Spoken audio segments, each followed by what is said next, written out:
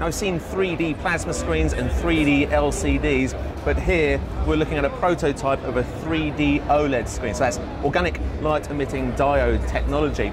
The screens are that brighter and a little bit brighter, and the picture is truly incredible in 2D. We've just been watching some 3D clips and it also looks very good.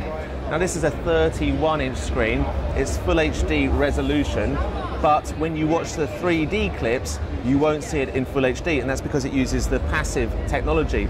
Now, actually, we've tested LG's earlier passive 3D screen and been really impressed with it. It's not the full HD experience that the active shutter 3D technology offers, but it is that much more comfortable. The glasses are much lighter and they sit more naturally on your face.